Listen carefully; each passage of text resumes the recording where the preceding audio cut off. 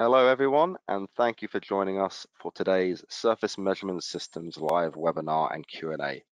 Today we'll be discussing the topic of analysis of wood and building materials using dynamic vapor sorption, and we're very lucky to have with us today our DVS product manager, Dr. Damiano Cattaneo. Dr. Cattaneo is our senior instrumentation scientist for surface measurement systems and obtained his PhD in chemistry, materials sciences, from the University of St Andrews, UK in December 2015. His research project was focused on using porous materials for biomedical applications.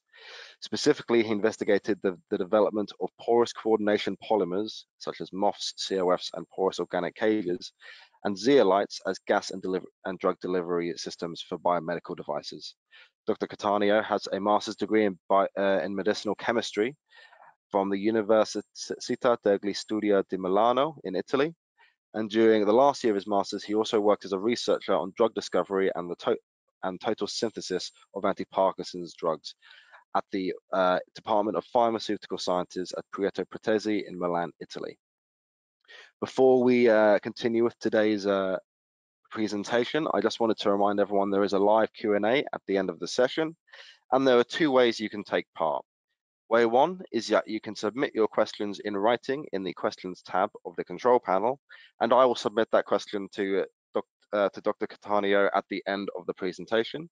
Or alternatively, if you would like to ask the question yourself and have the opportunity to unmute your microphone and direct the question to Damiano, please simply raise your hand and I will let you know when you can unmute your microphone to ask your question. So once again, questions can be submitted throughout the presentation in the questions tab in writing, or you can raise your hand at the end and I will let you know when you can unmute your microphone.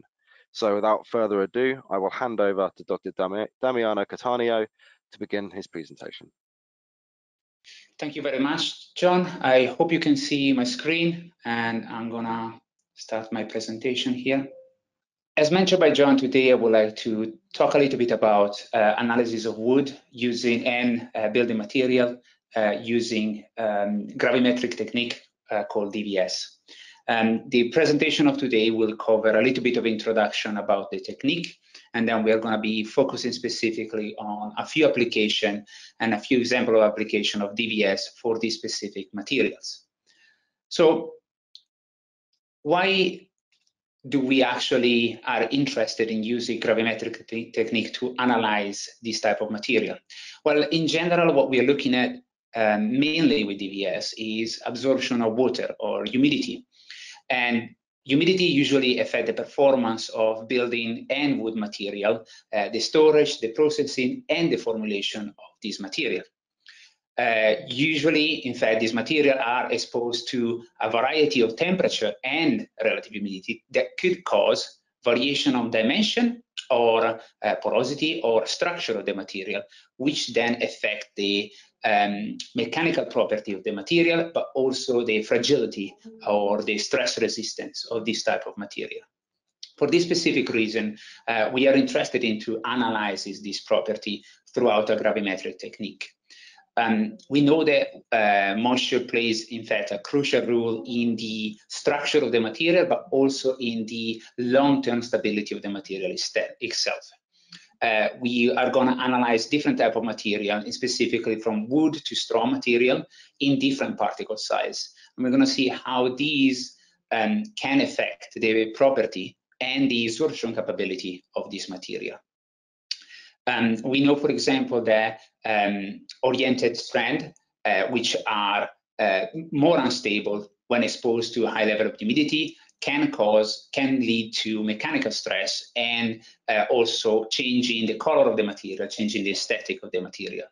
One of the other parameters that we're going to have a look at is hysteresis, which is the gap between the absorption and desorption. So when we pour water on top of a sample or vapor on top of a sample, it will uptake with a certain type of profile. And when we try to dry the sample, the profile will be different. The gap between the absorption and desorption profile, the hysteresis, will be representing how much water stays trapped and how much energy is required to remove that water. Some material have narrower gap of hysteresis, some material has smaller gap of hysteresis, and that can cause a fluctuation in the water content of the material at each temperature and the total stability of the material itself. So different type of material obviously are affected in different ways, but even the same type of material, changing the species, changing the grain direction, changing the age or the location where this material is provided, for example, for wood material, can affect the property, the water content, and the water absorption of this type of material. So what we're going to talk about today is how do we use DVS to characterize these parameters.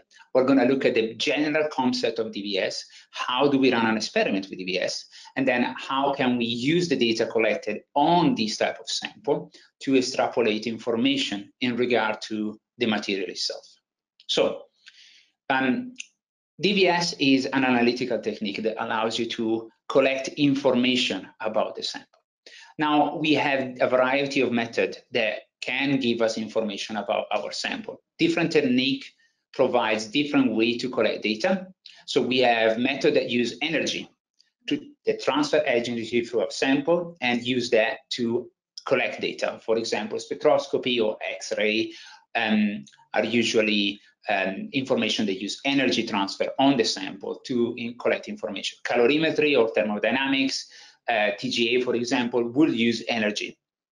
DVS, on the other hand, use molecules, so use matter to collect information into regard to the sample itself. So in more detail, if you think about XRD or powder XRD or NMR or FTIR, we provide energy. The energy is absorbed and transferred through the sample and then is released. And we usually have a detector that measures these release of energy. Optical measurement or SEM or particle size measurement are usually based on this type of information. From a point of view of heat, we have DSC of TGA. We provide heat to the sample reacts to the presence of heat, decompose or dries. We record the change by a reaction with the sample while providing energy. In DVS is very similar. The concept is just a different source of information. So here we have our sample. We start usually from a dry condition of the sample, and then we introduce molecule or vapor, for example, water. And water molecule will absorb on the sample itself. So we call it adsorption if it's only on the top layer of the sample. If the molecule penetrates through the bulk of the sample, we usually refer to it as absorption. This process can be reversible or irreversible.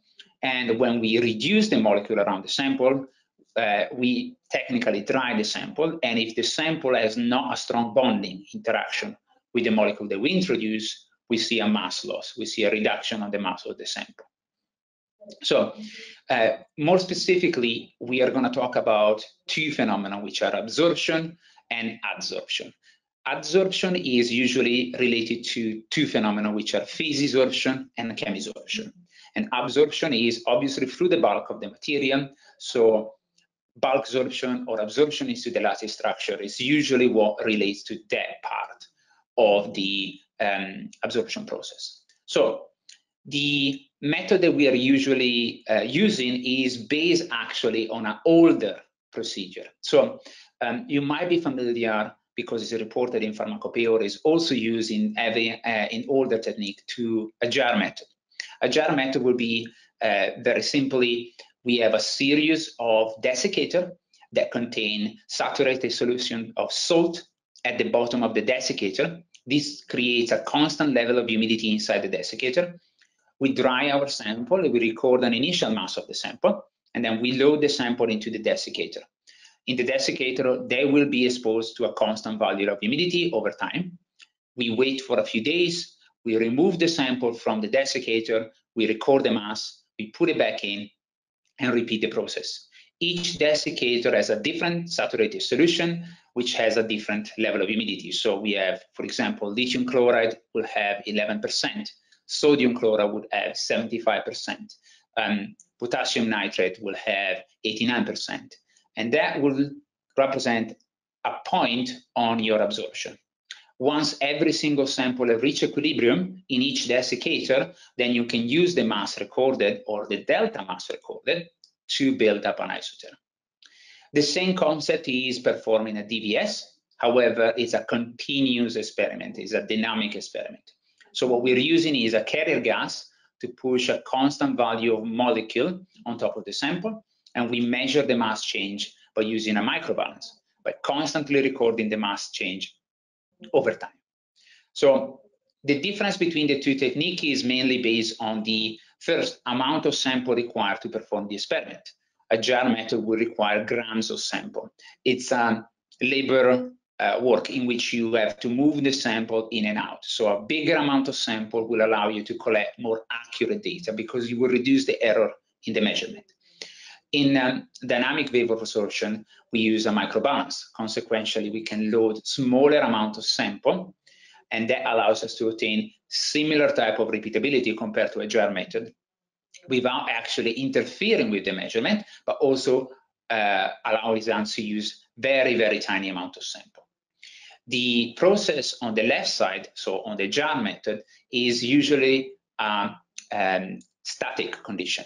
There is no force that drives the reaching of the equilibrium between the ambient around the sample and the sample itself. It's just diffusion. While in a dynamic vapor sorption, we have a carrier gas, usually 200 milliliters per minute of nitrogen or air, that we use to push molecule on top of the surface of the sample. And that is what allows us to reach equilibrium. So because it's dynamic, it will have a faster condition of equilibrium. The time required for the experiment is significantly different because on one side we have a big sample and a static mode, and on the other side we have a small sample and a dynamic mode.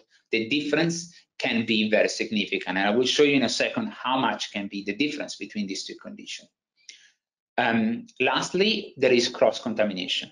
Every time we remove the sample from the jar to record the mass, we expose it to a different level of temperature in the lab, different level of humidity, the lab itself, which can cause cross-contamination first and error in the reading. In a dynamic vapor sorption, we load the sample and we never touch the sample again. So the entire experiment is recorded without actually interfering with the measurement. We can measure full cycle of absorption, desorption without interfering at all. So no cross-contamination, but also faster experiment. Here you can see from left to right a side-to-side kinetic data plot of an experiment performed on the left side with a jar method, and on the right side with a dynamic vapor sorption. The left side shows only absorption, so only increase in the humidity, 300 days.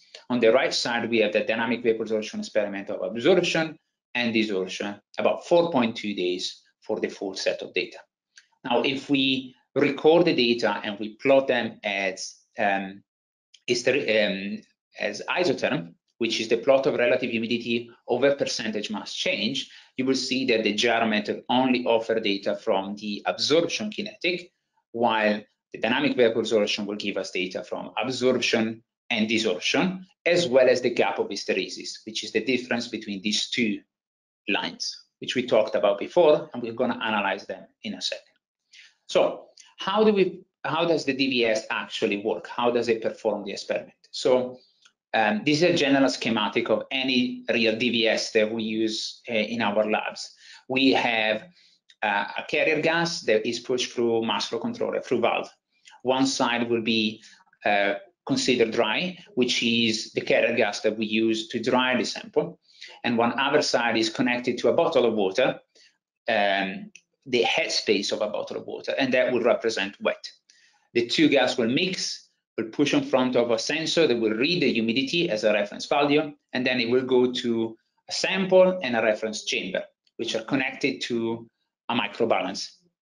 The microbalance that you see represented here is basically an old pharmacist balance with two plates. One side is sample and one side is reference. What is the difference between sample and reference? They are perfectly identical. The system is perfectly symmetrical. And the reason why they are identical is because we are trying to achieve symmetry to get better absorption data. What I mean by that is what we are doing is we are pushing molecule of water into a chamber where we have our sample. Now, the molecule of water will absorb everywhere. We cannot control where molecule of water goes. So they will absorb on the sample, but they will also absorb on the pan, on the end and wire, on the side of the chamber. So what we want to measure is only the mass change related to the sample itself. Now, the best way to do it is to just make it symmetrical. So if everything is on the sample side is identical on the reference side, and the only difference is the sample itself, when we push molecule in the chamber, the part that we only measure is the delta, which is the sample itself. So that's basically the schematic that represents you how we collect data from a gravimetric perspective. So if we have to run a simple experiment, usually we put a sample into the chamber. We will use a carrier gas to dry the sample progressively. And then after the sample is dried, we will progressively increase the partial pressure and wait for the sample to reach equilibrium. Usually we do it in step. We go 0, 10, 20, 30% partial pressure, and we use the data collected from the balance itself to record the mass reading. Once the sample reaches equilibrium at each stage, the software automatically moves to the next stage. So the mass of the sample will usually increase progressively until it reaches equilibrium, and then we can move to the next stage. So we can go 0, for example, to 90%, and then we can repeat the same process in inverse and do the desorption stages, going from 90 back to 0. Once we collect all this set of data of absorption and desorption, we can use the data to build up our kinetic. And if we can take each point of equilibrium at the end of each stage of the absorption and the desorption, and we plot it against the relative humidity, then we can get our isotemp plot. So that's basically how we run an experiment. So what would the data look like? So here we have a sample, for example, of wood material. And we are doing, so here we have 600 milligrams of wood. And here we are doing a kinetic data, an isotemp plot of our wood sample. We are going at 0 to 90, 10% step. And we have the cycle of absorption, which is the red line, and the desorption on the blue line. So this represents the final result of our experimental data. I'm going to use this data to actually highlight something interesting about how particle size will affect, and processing of the sample will affect the total water content of a sample. So this is a chunk of wood that we're just measuring at 25 degrees Celsius. If we look at the percentage mass change, so the amount of mass of water that goes into the sample, let's say 85% or 90%, which is the highest step that we've done in this experiment, we can see that it goes over 10%, approximately 11% percentage mass change. If we take the same sample, but in this case we ground it, so in sawdust, and we only put 10 milligrams of this sample, we can see that the isotemp plot is different. The gap of hysteresis is bigger, but also the percentage mass change is significantly higher. You can see that now it's almost 20% mass change, the amount of water that the same sample can absorb. So this is just give you an idea of how different particle size, but also different processes can affect the amount of water that the sample can absorb. We affected total surface area, water solution capacity, and hysteresis shape, just by grinding the same sample to a different particle size. So obviously, which straw that we are talking about have been used for different type of application as bioabsorbent, as wastewater treatment, or composite material, or biofluid. Part of the process part of the treatment that is applied to this material can specifically affect the amount of water that the sample is able to absorb. And we can also study how these processes are actually affecting the absorption property of the material itself. What we are doing actually is changing not only the surface chemistry of the material, so the accessibility of chemicals to the surface of the material, but the total surface area of the material, the hydrophobicity of hydrophilicity. We are removing waxes from one side, and on the other side, we might be able to also increase the amorphous content of the material. And usually the amorphous version of the material tend to have a higher solubility compared to the crystalline form of the material itself. So those parameters that we are affecting are actually then affecting the total water sorption capacity of the sample itself.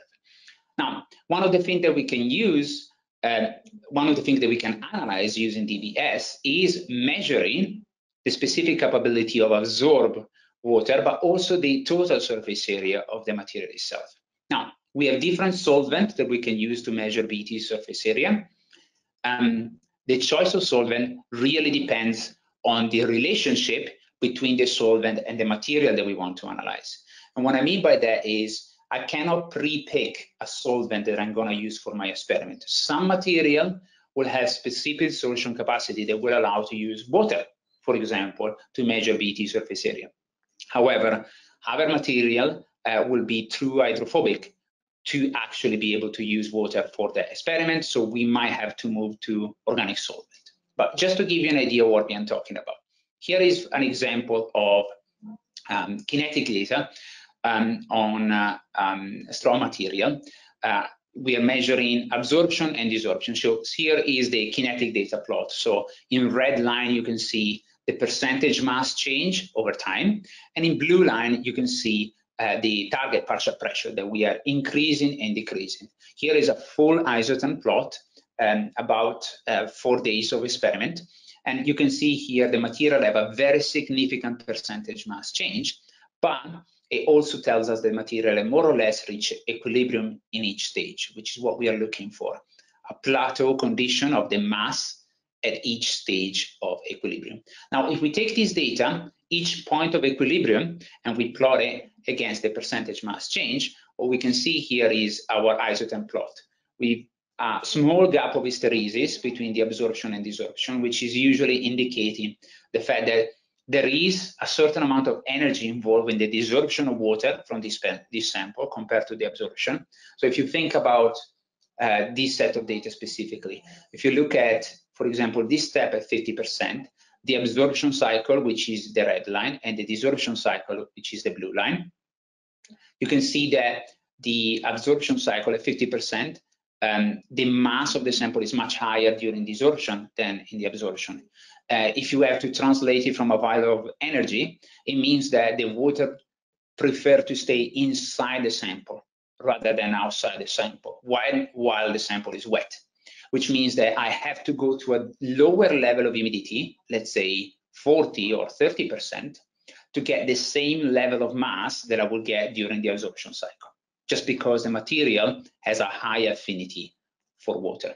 So if I look at the isotherm plot, what I can see here is that this section between, let's say, 5 to 35% partial pressure, which is this area right here, as a linear configuration. You can see that it's basically flat.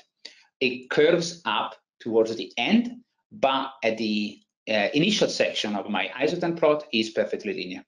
Usually we define this type of isotherm as a type 2 isotherm, which usually can be integrated to calculate surface area. The way we calculate surface area is exactly the same process that a nitrogen solution experiment will use to measure surface area, which is basically apply the Bram-Yu and Teller equation. So what's the crux of the process of measuring surface area? The first parameter that we have to measure surface area is a linear isotherm plot in the section between 5 and 35% partial pressure. So if I show you any potential kinetic type of absorption, so independently of what solvent you're using and what sample you're using, the type of isotherm that you're going to get is one of these 6. There are small variation, but it's one of these 6. Now, if you look at this isotherm plot, which are commonly reported in the literature, the only 2 plots that have a linear section in the lower region, which is called the monolayer region, are type 2 and type 4, because they have this linear section right here. Anything that is non-linear which is more curved, usually does not describe a monolayer formation and does not allow to use for a calculation of DET surface area. So why are we obsessed with this linearity? The reason why we are obsessed with the linearity is because the way we calculate surface area is by measuring, actually by calculating, how much is the volume of the monolayer of molecule that absorb on the surface of our sample.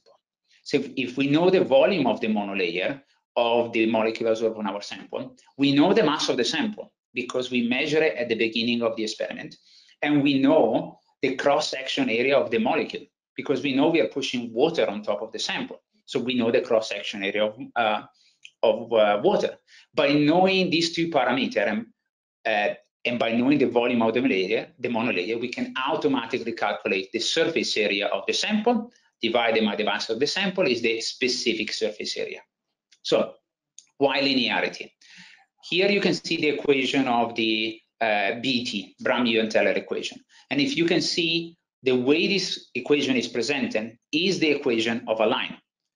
It tells you that y equal mx plus q. So as long as the plot is linear, we can fit a line in the section of the monolayer between 5 and 30% partial pressure. We can automatically find the stiffness, these parameter, the stiffness of the line, and then we can find the intercept, which is this parameter. By knowing these two parameters, we automatically know the volume of the monolayer because every other factor is pre-known during the experiment. So what we are doing here is taking this our plot and fitting a line literally between 5 and 35% partial pressure. So when we take our isotherm data from kinetic point of view, what we are doing is fitting a line in between the point and trying to get the best R-squared value, so the best fit possible. Automatically, we will get a value of monolayer and a specific surface area calculation. So that's basically what we are looking for. And the shape of the isotherm depends on the interaction between the solvent that we are picking for the experiment and the sample itself. So what solvent to pick? Think about the property of the material that we are using and the way those molecules will absorb on the surface of the material. So if the delta H of absorption between these molecule and the surface of the sample is high enough, then the molecule will spread on the surface as a monolayer.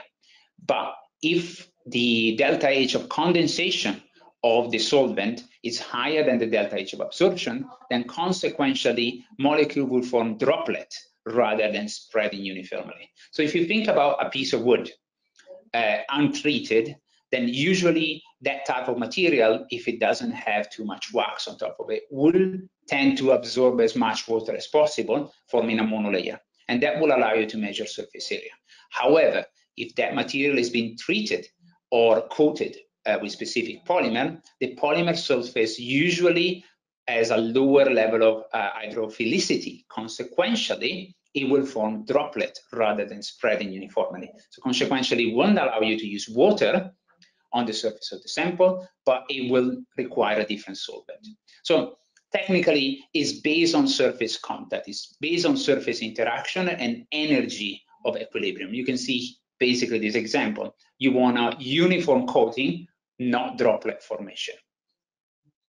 So another couple of examples of application that we can do with DVS, and staying with water absorption for now, for the main application, we can have a comparison between same material, different treatment. So we have wheat straw here, and we're going to compare raw material and then material that being extruded at 100 RPM at 50 degrees Celsius, and that's being treated with 4% sodium hydroxide. After that, we're going to compare it with the same type of data, but we're going to look at after an extra additional washing as pre-treatment. So the data that you see over here, and I'm going to focus specifically on the difference between the raw material, which is sitting in the low hand here, and the material that has been extruded but washed only once, not twice. So the one that has 0.9 but not 0.9W. So you can see here that the 0,9 material has significantly higher uptake, but the gap of hysteresis is completely closed. You can see here there is a nice gap of hysteresis in the raw material, but it's gone completely when we do the extrusion. So as you can see here, basically the pre-treated sample has a significantly, almost double uptake of water, especially the high end of concentration. Probably because the washing has removed a lot of the amorphous region of the material, but and that remove part of the solubility. The sample does not show gap of hysteresis because there is less swelling of the pores, so less capillary condensation. Usually capillary condensation causes gap of hysteresis in the measurement that we are recording. Now, if we compare the last set of data, so the W sample compared to the treated sample, you can see here the treated sample have a significantly higher uptake, but it reverts back if we have a double washing. Now, this is telling us basically that we are able to revert back to the initial condition of the material, because basically it's very similar to the raw material that we started from. So the W, the version that has been washed, the total uptake is almost comparable. You can see here we are in the 0.2, 0.3 difference percentage mass change. So the, let's say, lower uptake of the pretreated material is likely to be due to the fact that we remove the amorphous material when we wash it, which is present after the extrusion, but remove after an extra washing.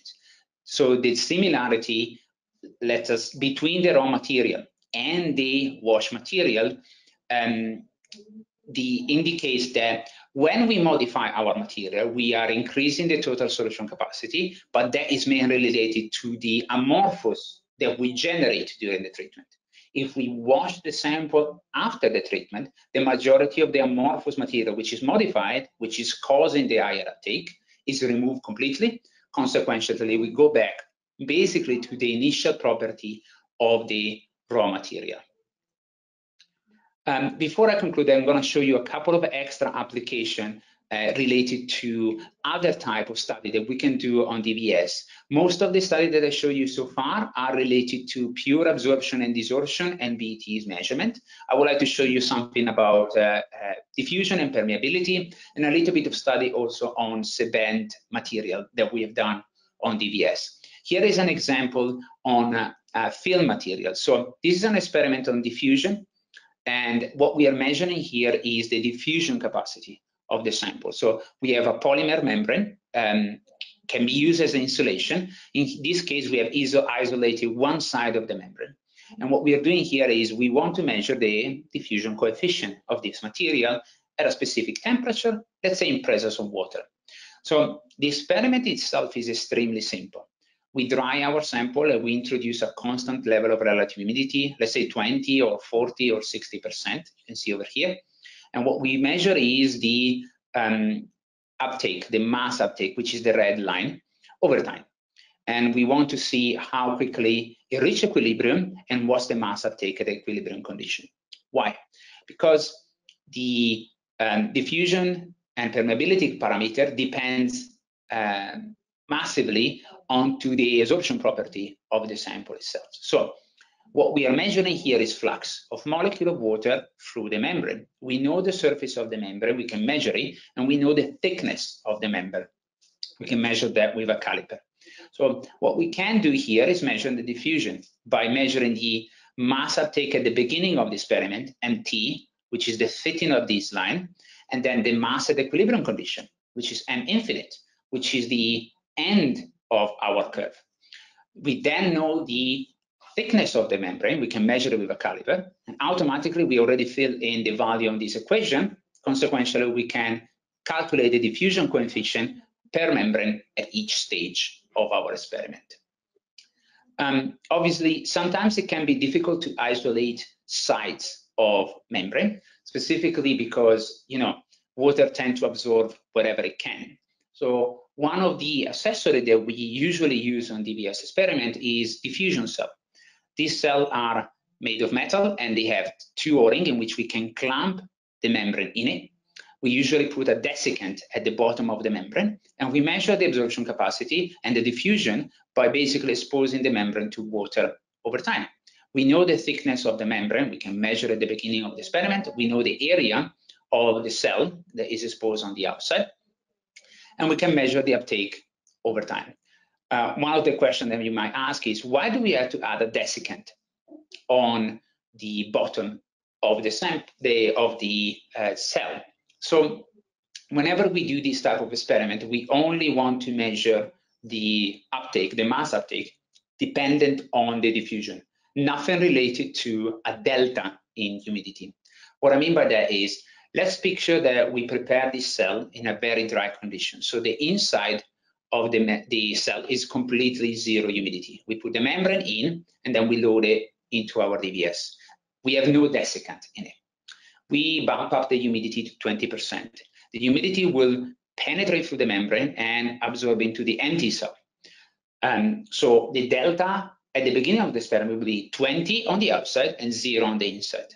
But over time, the humidity will penetrate in the inside. So at some point, we're going to increase the humidity to an equilibrium condition, and that will lower the speed of the diffusion, because now we have 20 on the outside and 20 on the inside. The desiccant inside maintains a low level of humidity inside the cell, guarantee that we have a constant delta, so a constant diffusion value.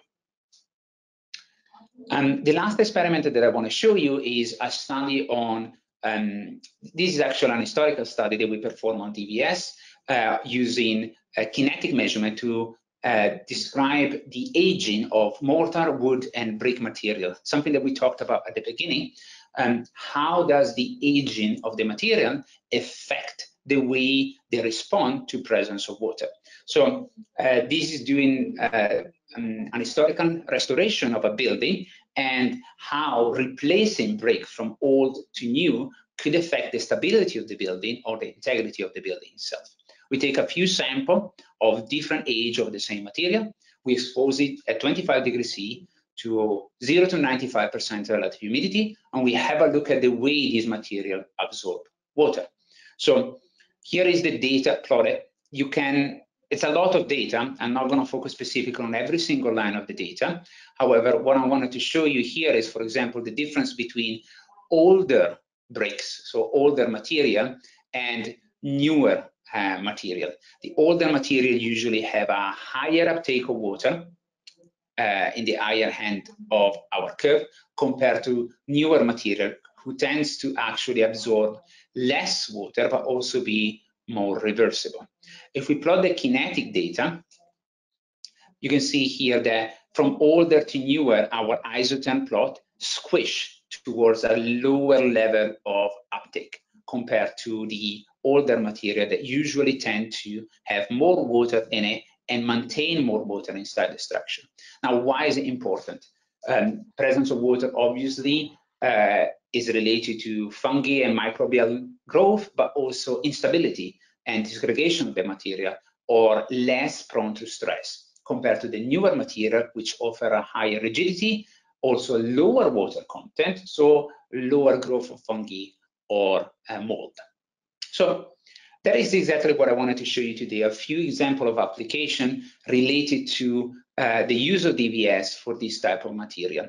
A few examples that I show you today indicates how we can study the way treatment, pre-treatment, or washing can affect the stability, but also the absorption capacity of the material, and how, for example, increasing the processing of a material can increase the amorphous content, consequentially increasing the sorption capacity of the material. A wash can also remove the new created amorphous material, consequentially reducing the total absorption capacity back potentially to the initial condition. Obviously, the study here is an ideal concept of how we can utilize DVS for this type of characterization. I'll show you mainly water uptake, specifically because this can be really related to the material stability, inert material adhesion, and exterior weathering, and fungi and mold growth. So this is exactly what I wanted to show you today. So I would like you to thank you all for your attention, and I will be happy to take any further question or any information that you want to have about our instrumentation. Thank you, Damiano. It's a great presentation, and we've got a few questions in already, but before I ask that, I'll just remind our listeners, you can submit questions in writing in the questions tab, or you can raise your hand and I can let you unmute your microphone to ask the question directly. So first up, the first question we have is how much of the wood sample is typically used for DVS measurements? Can I measure a large block of wood of around 2 grams? Sure. So the amount of sample required for the experiment really depends on a couple of parameters. In general, the instrumentation that we use can be equipped with 2 different variants of balances. We can have a low mass balance or we can have a high mass balance. A low mass balance usually can lift up to 1 gram of sample, and a high mass balance can go to 5 grams of sample. Now, do we need to run that amount of sample for this type of experiment? Well, that depends. Usually, a higher amount of sample is required for material that have low uptake of water. We measure mass change as a percentage, so we are not interested in absolute mass, we are interested only as a percentage mass change. So for material like wood material, which the material has a very, very high uptake of water, usually we don't need more than 100 milligrams of sample. Material that have a very low uptake, so less than 1% or even lower, we can go to higher mass of sample. Now, there is a question related to homogeneity. Sample can be potentially heterogeneous. Consequently, you want to have a sample that is significant for the type of study that you're doing. Increasing the mass of sample causes 2 things. It causes the fact that the experiment lasts longer because you need to reach equilibrium at each stage with a higher mass of sample.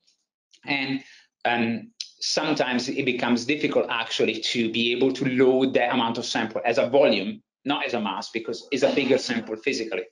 Consequently, what we actually recommend is, rather than trying to run a very, very big sample, is maybe more useful, and it actually saves time in the long run, to run in a couple of samples, 2 or 3 samples, which are a smaller side, but they come from different spots of your, let's say, average sample. And that will allow you to run smaller mass, which means that the experiment is shorter, but also give it more significant, a 3-point variation that will, in the end, take the same amount of time as a big sample.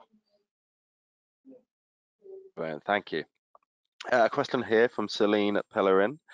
And firstly, she thanks you for an interesting presentation. And she asks, when doing a absorption and desorption cycle experiment, what is good practice regarding the relative humidity level when doing the 0 and for sample insertion? Should it be at 95% to avoid static buildup, or close to 0 to keep the sample dry? Just to clarify, is this during drying? So is this during loading and unloading, or is this during the experimental data itself? Just to I think this is during the loading. I think. Okay. So in general, well, static can be a problem, but usually not on the unloading. We can use static gun before you load the sample to actually move the sample inside the chamber. Also, the sample usually sitting in your lab, so it's pre-wetted, because at least we live in UK, so there is a lot of humidity sitting in the lab that allows us to measure at least 15 to 50% relative humidity. So they kind of have a lot of water already into the sample. A little bit of use of the static gun can get rid of most of them. The buildup of static can happen during the experiment itself into the drying stage. That one, unfortunately, is a little bit unavoidable. And there is nothing to do with the way you load the sample. It's just related to the fact that we are filtering a lot of dry nitrogen or dry air to the sample, and we are reducing the humidity progressively. Having a bump up of humidity before you start the loading can pre-wet the chamber, but if the sample is significantly prone to static, at some point the static will build up and discharge. Unfortunately, that's nothing related to the measurement itself, is more related to the behavior of the sample in presence of the gas, dry gas. Thank you. Tracy Zhang has asked, how do I know if the DVS is low balance or high balance? Sure. So if you already own a DVS, usually the name of the instrument tells you more or less what balance you have. A low mass balance is usually called DVS1. A high mass balance is called DVS2. If you have any documentation related to the qualification protocol or the installation or anything related to the instrument, it will have a serial number. You can contact us with a serial number and we can tell you what balance is installed into your instrumentation. The easiest way to spot it is our instrument is shipped with a calibration weight. And the calibration weights are different because we require different masses for the two balances. So the calibration weight for a low mass balance is 100 milligram. The calibration weight for a high mass balance is 1 gram.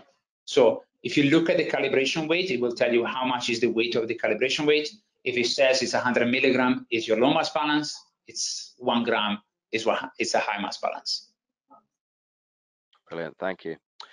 We have a raised hand from Saeed Moghadem. So Saeed, if you would like to unmute your microphone, I will unmute you on my end as well. Hi, thank you for an interesting talk.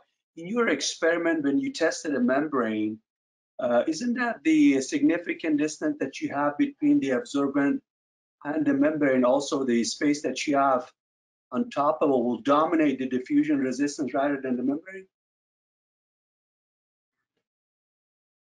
Sorry, can you repeat your question? So you're interested in the diffusion experiment, this experiment, right? Yeah, in the case of membrane, you have a very significant this spacing between the material in the chamber and the membrane. That basically distance will dominate the diffusion resistance rather than the membrane. Isn't that true? So the chamber itself, you mean the sample chamber, or do you mean in related to the diffusion cell? Yeah, the diffusion cell. Right. The part that we're actually measuring has no metal in it. There is a hole. So technically the water can just go through it right here. So we are exposing membrane directly to the gas line. We are not hiding it behind a block of metal. So that part is removed from the test itself. The parameter that we are using basically is the ability for the membrane to absorb from a point of view of surface, but then to absorb through the bulk of the material directly in contact with the gas line, so directly in contact with the humidity. So when we use this type of accessory, or when you mount the membrane directly into the pan, directly into the chamber, or you load it into the pan, the exposure is direct. There is no delay in the exposure between molecule getting to the sample and molecule actually absorbing. The main factor that we also use is you can think that there is a delay in the generation between the point of where, for example, we send a command to the system to release a certain amount of molecule of water and the moment where the sample is actually starting to absorb. Technically, there is that delay. However, what we usually recommend for this type of experiment is physically inspecting the data of the mass uptake. So it doesn't matter when the system starts to generate, it only matters when the mass start to respond. So if you look at this set of data right here, we are not picking the set of data of the initial exposure or the initial coverage. We are looking for a constant uptake of a fitting that is basically a line, because that's the real point in which the diffusion is happening. Usually you have monolayer formation and absorption, then bulk absorption, and that's the part that we are actually looking at when we do the actual calculation. So in general, even if there is a small delay, we are not looking specifically at that delay. We are mainly looking at the part that is related to how the mass reading respond to the molecule absorption. Thank you. No problem. Thank you, Saeed, and thank you, Damiano. A question here from Lei Han, and they ask, Since the measurement is very sensitive, how do you exclude the influence from factors like early wood, late wood, cutting and planning quality of the sample surface, sample thickness difference? They specify, how do you prepare the wood samples for DVS test? Is there a normal method or standard that we should follow?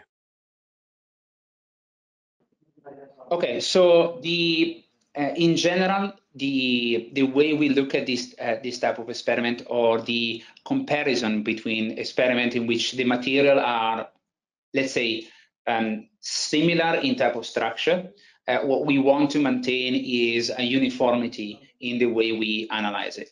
So what I mean by that is, if you're analyzing different type of wood, or wood from a different, same type of wood but different source or different age, usually you can cut it to more or less the same size. Now, material like would have a very high uptake and a very high social exposure. So consequentially, they don't have particular problem of getting water into the bulk of the material. They will absorb no matter what, but we prefer to have similar size of sample and similar dimensions. So if you're looking at a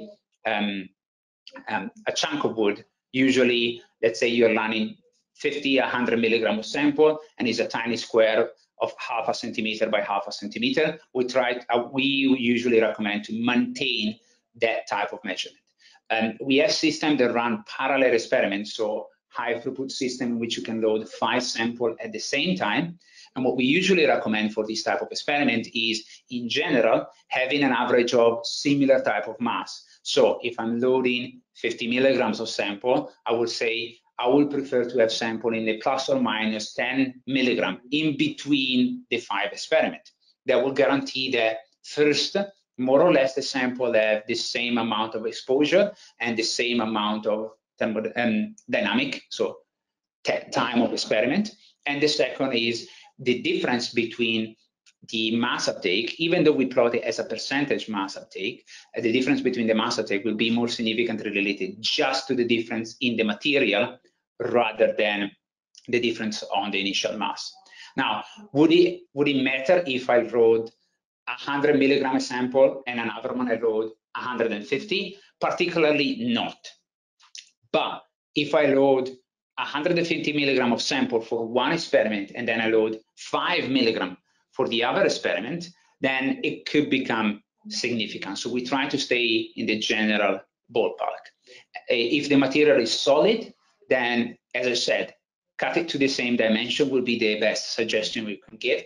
If the material is powder, then that it doesn't really matter, because the powder usually allows for more accessibility for the molecular water. So in that case, it's mainly related to mass. Similar type of mass will be recommended. Thank you. And a final 2-part question from Adrian Gordalas, and he asks, can we use water inside the diffusion cell? And how does the balance work with the diffusion cell mass from only one side? And then the second part is, and so does the water vapor permeability with the DVS stay in accordance with the ASTM E96-E96M? I'll copy that into the chat for you just in case that is more useful, Damiano. Okay, so for the diffusion cell, the way we usually run the experiment is to have a different humidity on the outside and measure the humidity on uptake, so going in this direction. Now, can you, in theory, have the membrane load water inside the cell and then measure the mass loss? Yeah, you can. The only thing is that you won't have control over the experimental data itself. What I mean by that is, basically, the only condition that you have is the humidity on the outside. It won't be less than 100%, because on the inside you will get 100%. You will put a couple of drops of water, and automatically, when you seal it with the membrane, it will go to saturation point. So you have 100% on the outside, and then on the inside of the cell. And on the outside, you can basically generate a different level of humidity and see how less the mass is dropping. The mass will drop no matter what, because you cannot actually achieve 100% generation in a flow. You can get to 98%, 99%, but not 100, because that is full saturation. You will have condensation.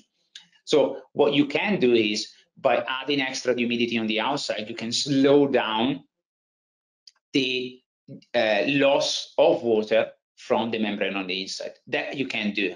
How do you translate that to specific data on uptake is a little bit more complicated. If you just want to set it up in that way, it's doable, but be aware of the fact that it's only a pure mass loss measurement. It will never uptake. The cell is made of metal, and obviously it weighs more, usually more than the membrane itself. So what we usually do is we counterbalance it with an equivalent amount of metal on the reference side. So usually this cell weighs about 275 milligrams, and we load 275 counterweights, 275 milligram of counterweights on the reference side to compensate for the mass. So that's the way we usually compensate back for the presence of the cell. Now, from a point of view of uptake, the surface area of the metal is very, very small. Consequently, we do not need to actually worry specifically how much water will go and uptake on the surface of aluminium, because really it's not that significant, especially because the membrane will absorb or lose mass much more compared to anything that this metal will do anyway. So the only thing that we have to do is counterweight on the reference side of the sample. Now, the last bit of the question, you said a code that I don't really recognize, to be 100% honest. So is in the chat,